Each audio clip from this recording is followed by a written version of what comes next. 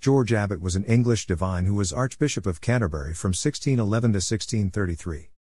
He also served as the fourth Chancellor of Trinity College, Dublin, from 1612 to 1633. Chambers' Biographical Dictionary describes him as a sincere but narrow-minded Calvinist. Among his 5 brothers, Robert became Bishop of Salisbury and Maurice became Lord Mayor of London.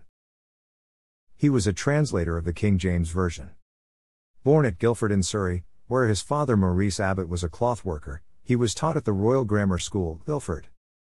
According to an 18th-century biographical dictionary, when Abbot's mother was pregnant with him, she had a dream in which she was told that if she ate a pike her child would be a son and rise to great prominence. Sometime afterwards she accidentally caught a pike while fetching water from the riverway, and it being reported to some gentlemen in the neighborhood, they offered to stand sponsors for the child, and afterwards showed him many marks of favor. He later studied, and then taught under many eminent scholars, including Dr. Thomas Holland, at Balliol College, Oxford, was chosen Master of University College in 1597, and appointed Dean of Winchester in 1600. He was 3 times Vice-Chancellor of the University, and took a leading part in preparing the authorized version of the New Testament. In 1608, he went to Scotland with George Hone, 1st Earl of Dunbar, to arrange for a union between the churches of England and Scotland. He so pleased King James in this affair that he was made Bishop of Lichfield and Coventry in 1609 and was translated to the See of London a month afterwards. Abbot's Hospital in Guildford on March 4, 1611, Abbot was raised to the position of Archbishop of Canterbury. As Archbishop, he defended the apostolic succession of Anglican bishops and the validity of the Church's priesthood in 1614. In consequence of the Nag's Head fable, the Archbishop invited certain Roman Catholics to inspect the register in the presence of 6 of his own episcopal colleagues, the details of which inspection were preserved. It was agreed by all parties that the register agrees in every particular with what we know of the history of the times, and there exists not the semblance of a reason for pronouncing it a forgery. In spite of his defense of the Catholic nature of the priesthood, his Puritan instincts frequently led him not only into harsh treatment of Roman Catholics, but also into courageous resistance to the royal will, such as when he opposed the scandalous divorce suit of the Lady Frances Howard against Robert Devereux, 3rd Earl of Essex, and again in 1618 when, at Croydon, he forbade the reading of the Declaration of Sports listing the permitted Sunday recreations.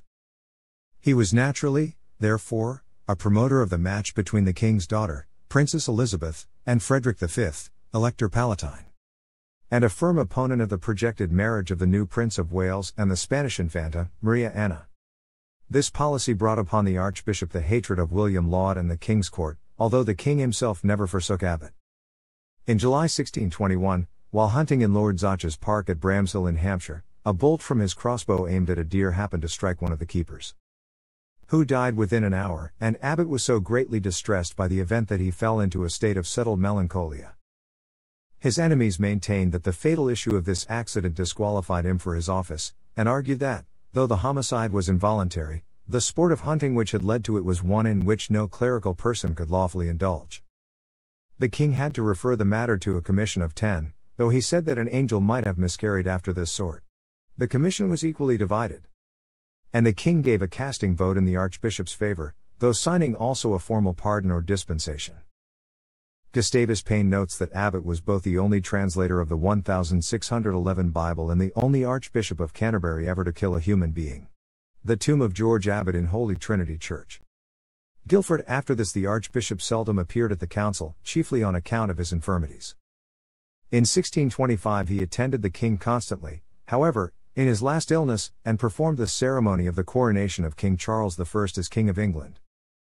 His refusal to license the assize sermon preached by Dr. Robert Sibthorpe at Northampton on February 22, 1627, in which cheerful obedience was urged to the king's demand for a general loan, and the duty proclaimed of absolute non-resistance even to the most arbitrary royal commands, led Charles to deprive him of his functions as primate, putting them in commission.